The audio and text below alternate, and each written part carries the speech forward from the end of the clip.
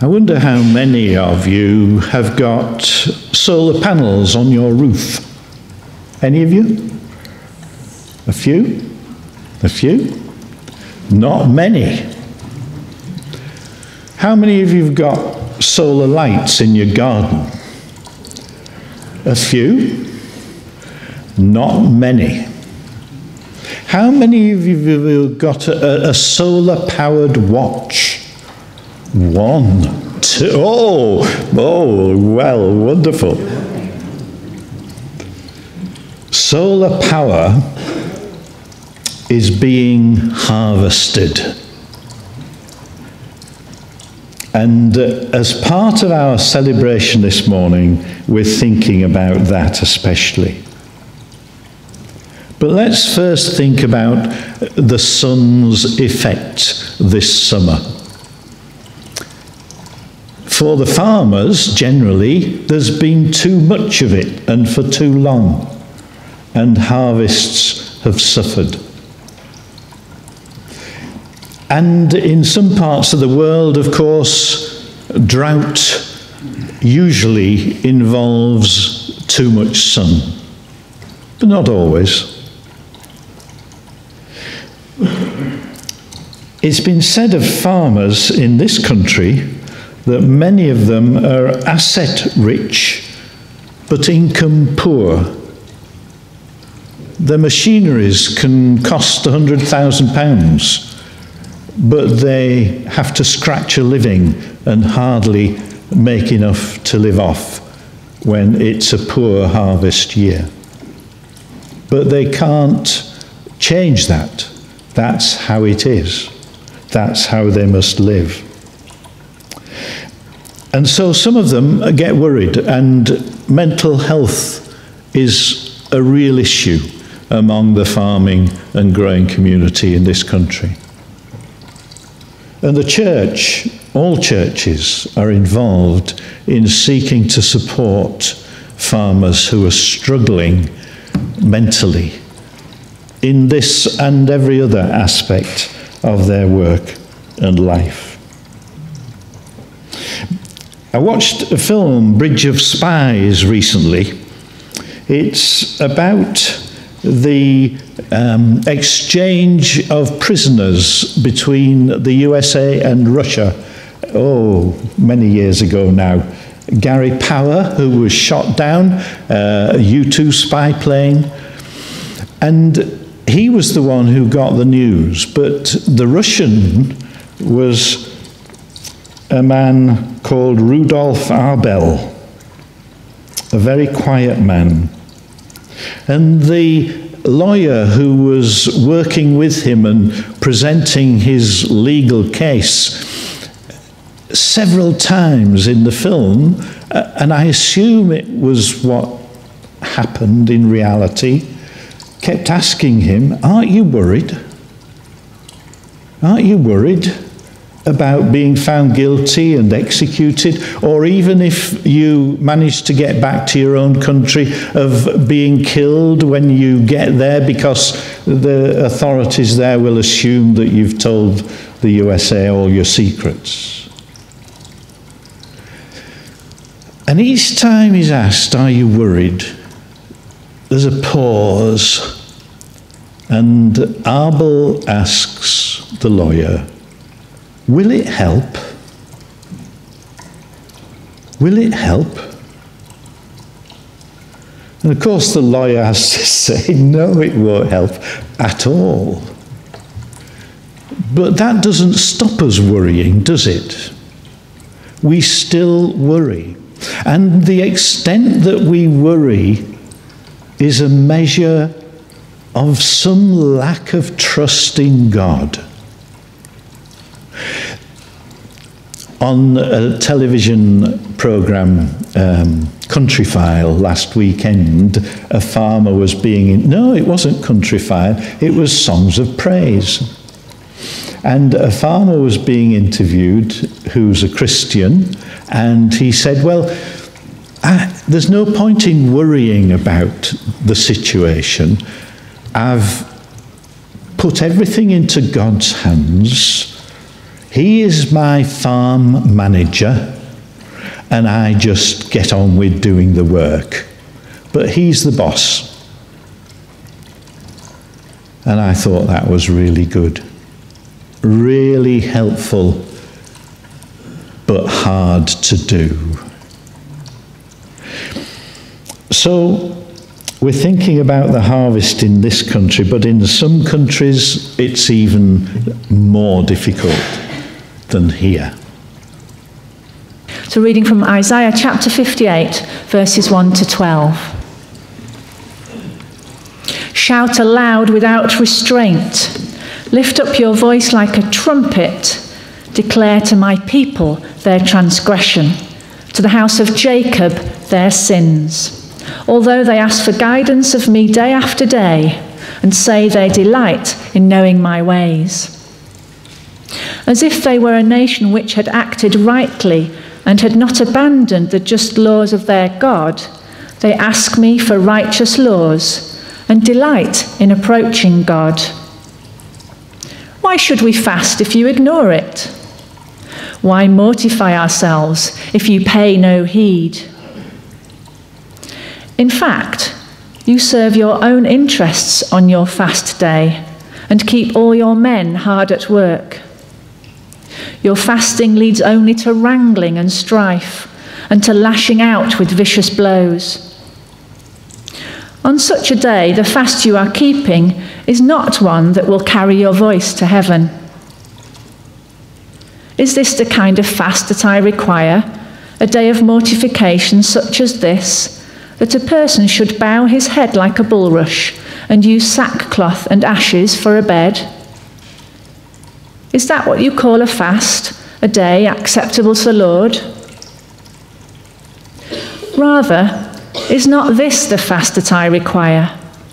To loose the fetters of injustice, to untie the knots of the yoke, and to set free those who are oppressed, tearing off every yoke.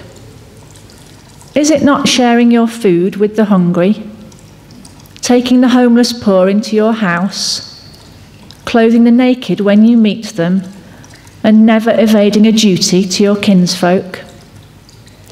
Then your light will break forth like the dawn, and new skin will speedily grow over your wound. Your righteousness will be your vanguard, and the glory of the Lord your rear guard. Then, when you call, the Lord will answer. When you cry to him, he will say, "Here I am." If you cease to pervert justice, to point the accusing finger and lay false charges, if you give of your own food to the hungry and satisfy the needs of the wretched, then light will rise for you out of darkness, and dusk will be for you like noonday. The Lord will be your guide continually and will satisfy your needs in the bare desert. He will give you strength of limb. You will be like a well-watered garden, like a spring whose waters never fail. Buildings long in ruins will be restored by your own kindred, and you will build on ancient foundations. You will be called the rebuilder of broken walls, the restorer of houses in ruins.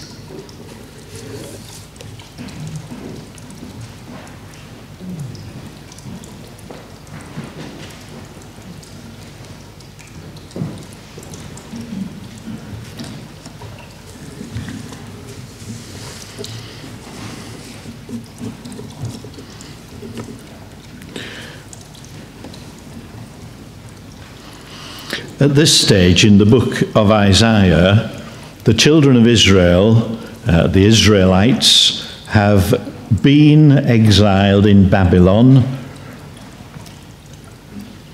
taken from their own promised land, and have now returned to Jerusalem, having supposedly learnt their lessons,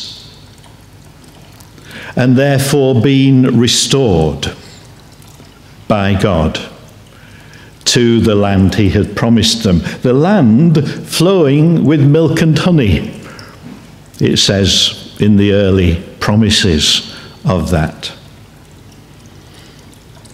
But it sounds as though they haven't learned their lessons, doesn't it? They're still treating people badly, and especially the poor, the ones without power, the ones who don't have a say in society. And that's really sad, isn't it?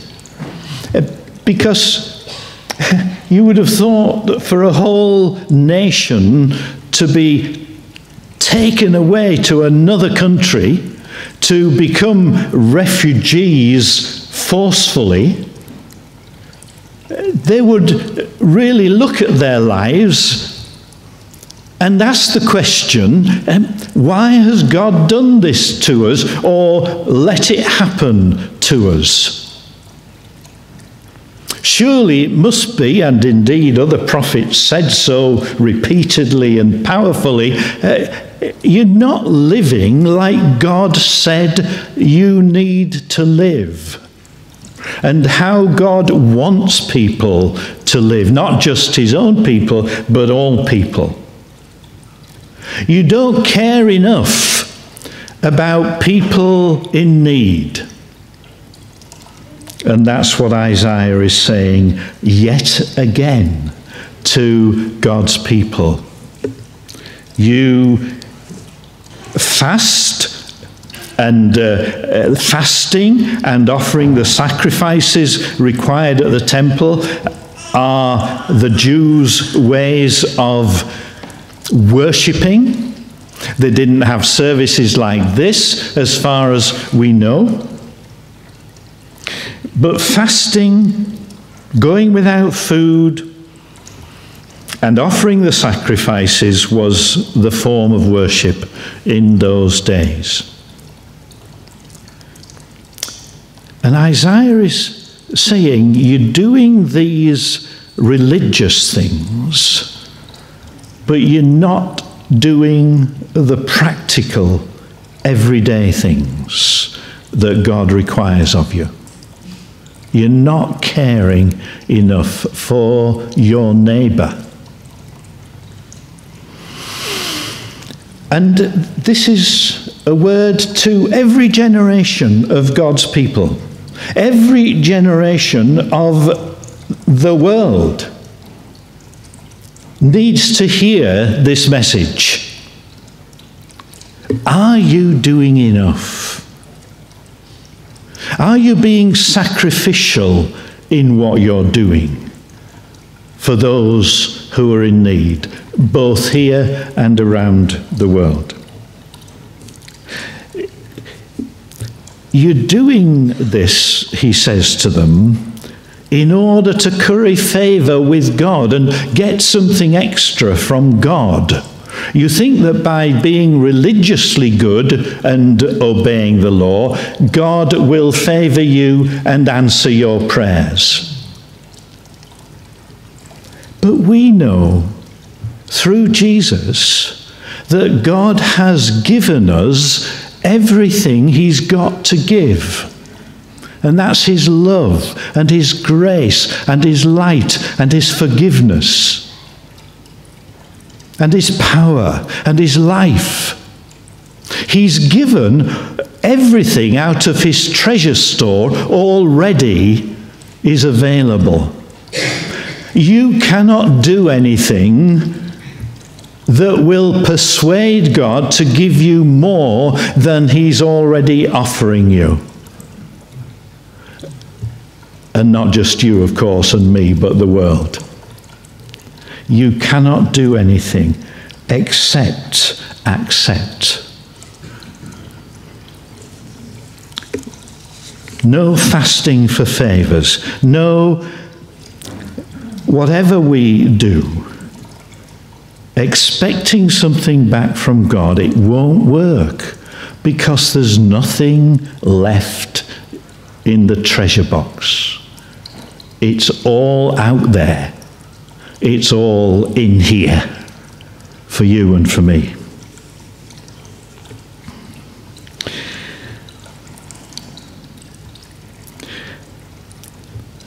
God's people in Isaiah's day, we read elsewhere in Isaiah, are to be the light to the nations, which they failed miserably to be. To be the light to the nations. In other words, to share that message of God's grace and love to the world. And to be so filled with God's love and light as his people now in our own day, that your love shines into the world, into other people's lives, and transforms their situations, and indeed our own. You are the light that Jesus came to bring.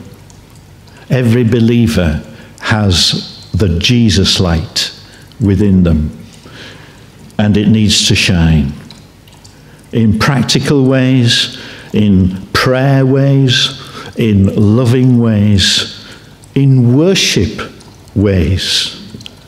Let your light shine. What's that song we used to sing as children? Oh, you remember it. Gina will remember it. This little light of mine, I'm going to let it shine. Jesus wants us to be singing that song, if not out loud, in our hearts all the time. This little light of mine, I'm going to let it shine. Like the sun, except S-O-N, not S-U-N. Like the sun, light to the world. So we are called to let our light shine in whatever way is right for us before God and in our own situations. And one of the ways we can, and we do let our light shine, is by financially supporting and prayer supporting work that others do in other places. And we're going to watch a film shortly when the young people return about a young man called Shanu. I think he's 18, might be 17. But both his parents have died, and he's got two young siblings who he has to look after and provide for. And there isn't a big extended family supporting him in doing that.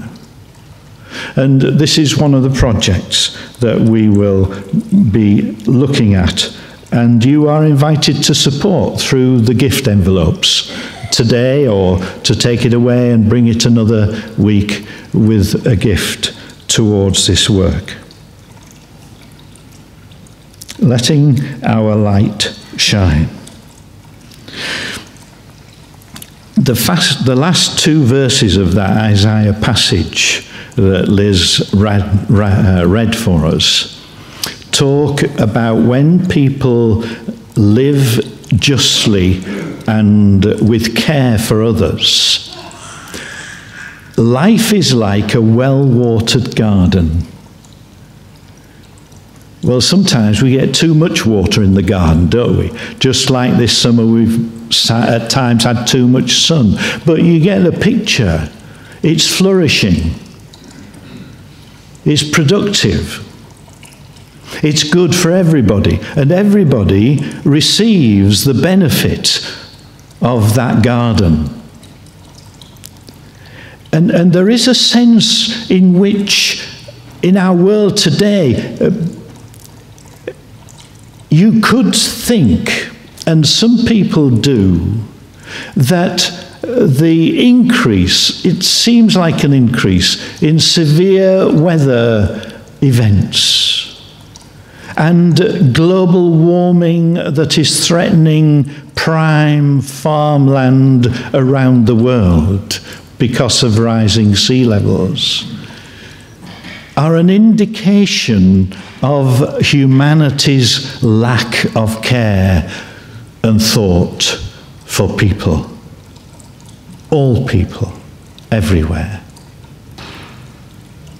And in Old Testament times, the prophet might say, look, God is punishing you. He is bringing disaster because you are not caring enough for people and for the world.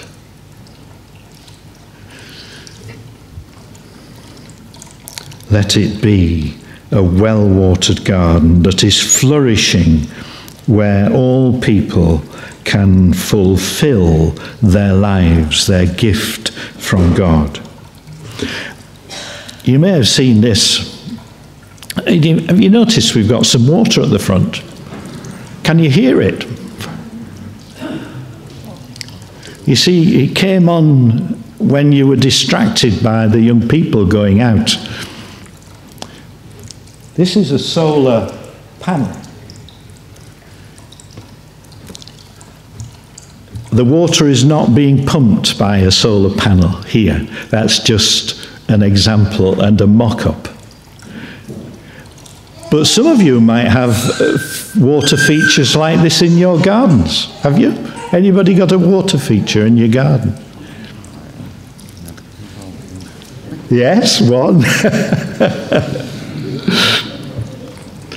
Jean would like us to have one, but that's another matter. Because sun and water go together, of course.